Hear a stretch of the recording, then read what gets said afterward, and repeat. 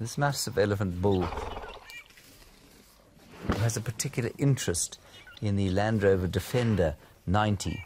And what he's doing here is just quietly examining the construction thereof and checking the integrity, if you like, of the engine and of the bull bars. He's decided that you see what he did there. It was quite nice of him. He saw that the bonnet was not quite closed sufficiently, and so he just closed it, which was very nice of him, and now he's moving on.